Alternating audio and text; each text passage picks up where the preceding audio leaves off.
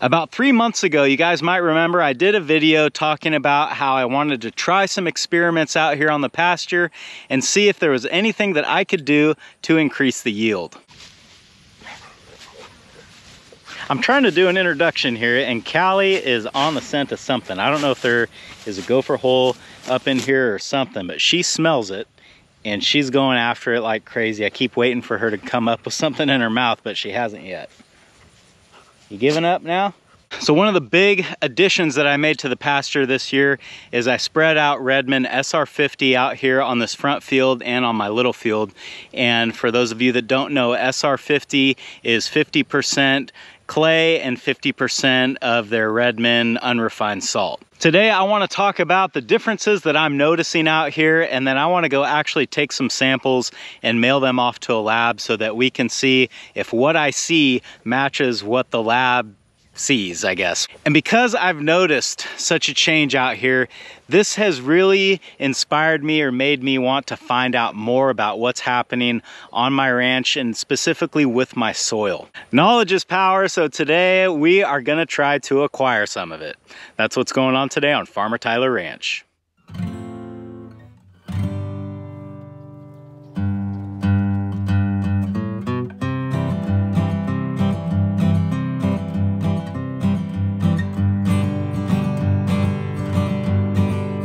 It's been about 3 months ago since I aerated this 6 acres and I spread the Redmond SR50 at a rate of roughly around 200 pounds per acre.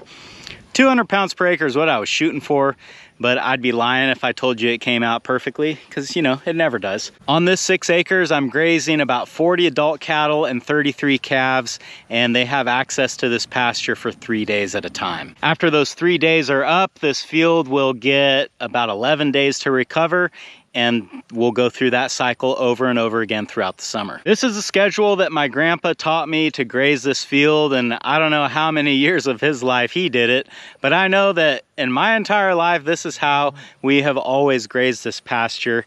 And I can't remember a time that I have seen this much forage stocked up out here. And what's even kind of cool about that is that according to the schedule that I just explained to you, they're not even due to come back into this pasture for 4 more days. So this will get even taller before the cattle come back in here. There's really only 2 things that are different this year that could explain this drastic change in pasture yield. The first one is that I turned the cows out into this field first this spring, and this is where most of them had their calves.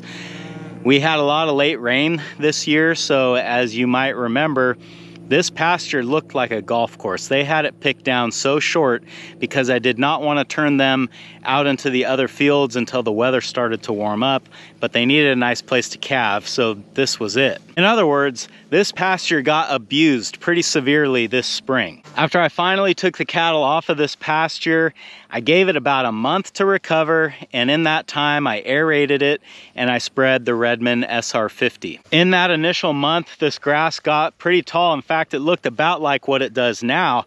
And I figured that once I brought the rest of the cattle home from the winter pasture and started putting this in the regular grazing rotation, that, you know, they'd eat pretty high on the hog for a couple rotations, but after that they'd get the grass back down to where it was or where it usually would be, and it would just kind of be business as usual.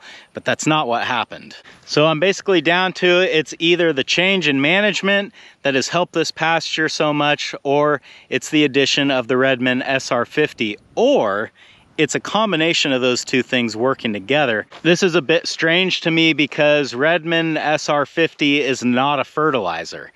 And in fact, what it is a mixture of clay and unrefined salt. The clay helps the soil by greatly increasing the cation exchange capacity, or CEC. Plus, the clay also has trace minerals in it.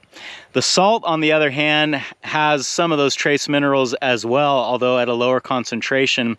But the salt increases the conductivity in the soil, which again lends itself to increasing the cation exchange capacity. So what is cation exchange capacity? Well, to put it simply, it's the soil's ability to hold nutrients and make those available to the grass. For example, sand has a very low cation exchange capacity, and if you were to like add fertilizer or something like that to sand, it would almost immediately get leached out because the sand is just not capable of holding on to those things that you've been adding. What I was told and what I read about the SR50 is that I should not expect a forage explosion like you would get with fertilizer, because again, that's not what it is, but that you might see more forage out in your field over time because it is so much more nutrient dense that the cattle don't need to eat as much of it to meet all of their daily requirements.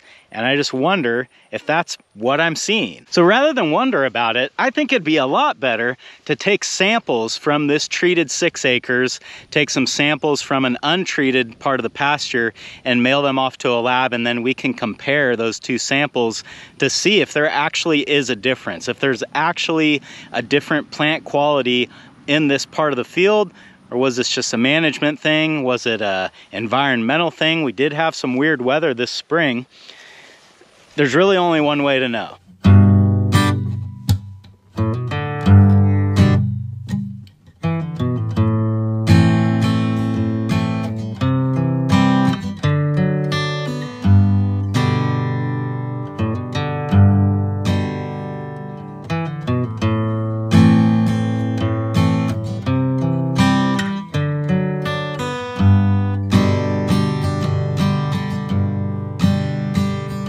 As long as I'm sending pasture samples in, I'm gonna send some hay samples in too.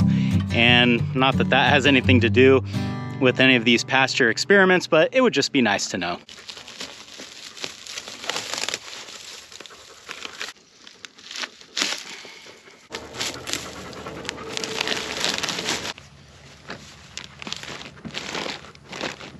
I've got SR50 treated pasture, non-treated pasture, and then of course my triticale hay here. So I'm gonna send these off to the lab and they can do their magic, do whatever they do. And I'm not sure how long it's gonna take to get results back on these. I'm guessing it'll be a little while, but it'll be very interesting to see what they come back with. In the meantime, I've got a little bit of SR50 left from the previous application. I didn't use quite all of what I had.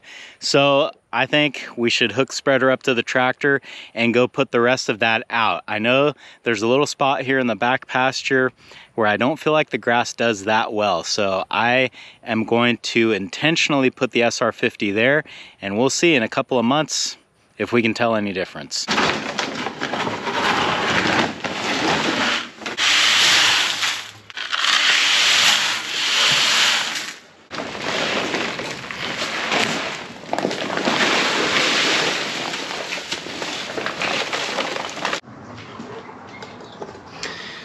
All right, that's all of it. Let's go spread it.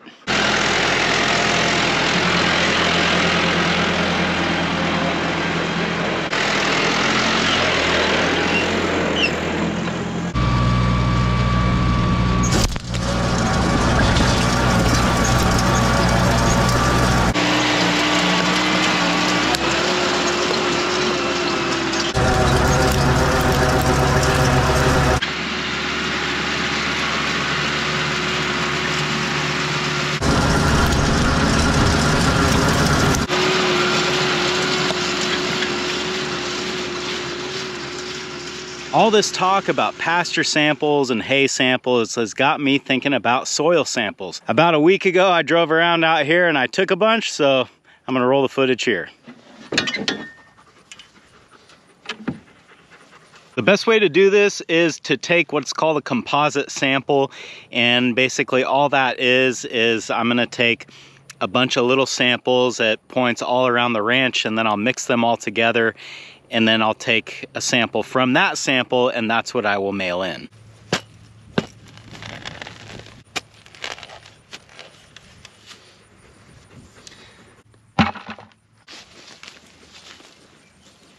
They recommend taking about 5 or 6 samples to form your composite sample, but really you can't take too many. In fact, the more samples that you add to make your composite, the more accurate it will be. Right now I'm gonna stay away from taking any samples out of the front field because we did apply that SR50, which is a soil conditioner, so I don't wanna put that into these results because it might not really tell me what I wanna know. We're gonna sample that field separately, and it will be interesting to see if there's any difference.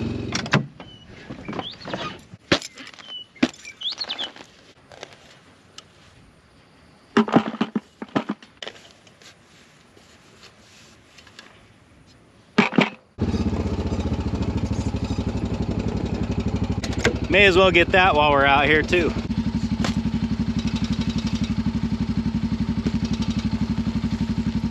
Now that I've got all my individual shovel samples here in the bucket, I just need to mix them all up and make one big sample. It's important to break up all of these clods as best as you can because the actual sample that you send in is so small. If you had one of these big clods in there, this would account for like a third of the sample. So we want to try to break these up to get the best composite sample that we can. Maybe I'll just take this inside and put it in the blender. See what the wife has to say about that.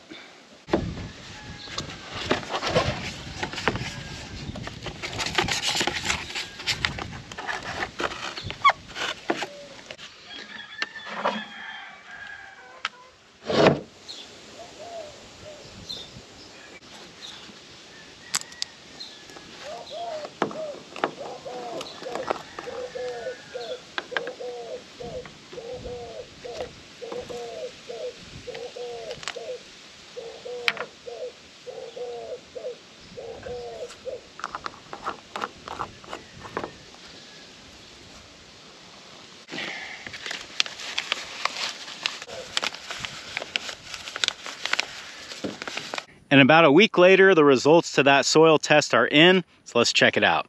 So as you can see, I am deficient in more things than I am adequate in. And this is not really a surprise to me just because I think I've fertilized this pasture maybe once, and that was like many years ago. And since then, I haven't really done anything except just graze the cattle and go about business as usual. My pH was good, which I was kind of curious about that. I've actually always wondered about that. But the pH is good out here, so that's something. The Redmond soil test gives you recommendations about how to fix the issues that you have, but the only problem is that those recommendations are geared more towards people that are doing these test kits on like gardens or lawns, really small plots of land, and they're not really gearing them towards someone like me that's doing this on a little bit larger acreage. Nevertheless, I have the knowledge now. I know what's going on out here in the pasture, and now I can figure out how to deal with it. So now I got to talk to some people about a strategic timing for amendments to try to do this the right way. I don't know if it's too late this year to try to do something about it, or if it's more something that I will wait and tackle in the spring. Thanks for hanging out with me today, guys, and I hope I'll see you again on Farmer Tyler Ranch.